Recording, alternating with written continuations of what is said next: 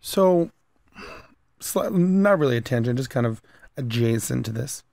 Because we asked Larry the same question a couple episodes ago. You obviously you've seen people killed, like you just said. Why do you think, specifically murder, but why do you think like things like that are so prevalent in the Black community, where the numbers are so high in comparison to other communities? Really, it really is jealousy. Nothing to do. It's really stupid things when you really just think about it.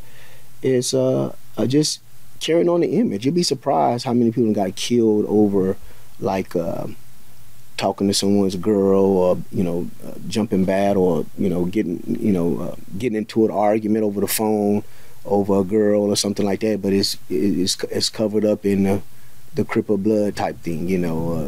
One person from this side dissed this person, but really in the background is over this girl.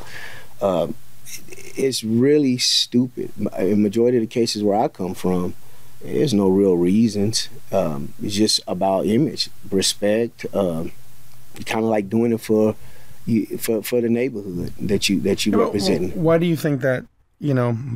Specifically race wise. How especially over the country, why because Black people are maybe even more prevalent into things like gangs. Well, because there's nothing else for them to do. There's nothing else to do. That's just what it is. It's of course education plays a key part of it. We grew up with fatherless homes and things like that. No one there teaching us, but the main reason is it's nothing else to do.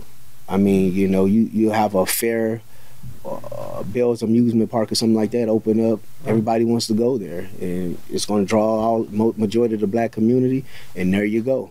You see somebody from the other side. You see this guy you don't like. And there you go. So how do you think that gets resolved? What do you think we do? Do you think it's people? Because that leaves a lot of big questions. Because there is a conversation in the world, in politics, in the world overall about the same question.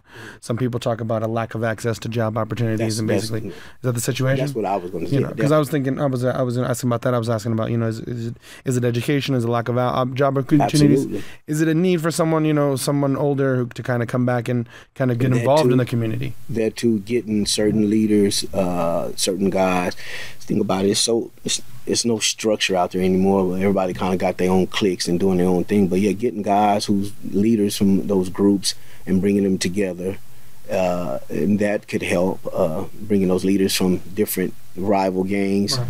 And that way they would have influence on the guys that's in the neighborhood. But nowadays, like I said, you got so many different cliques, that different branches that branched off of, like the Blood set or the Crip set. I mean, it'll be a difficult thing to do. But the main thing is, like you said, is creating job opportunities. Putting money in people's pocket. That's gonna be the best way to resolve it. Other than that, and you're still gonna have crime.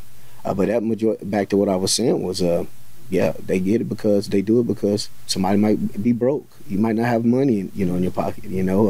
It's hard. You waiting on a paycheck.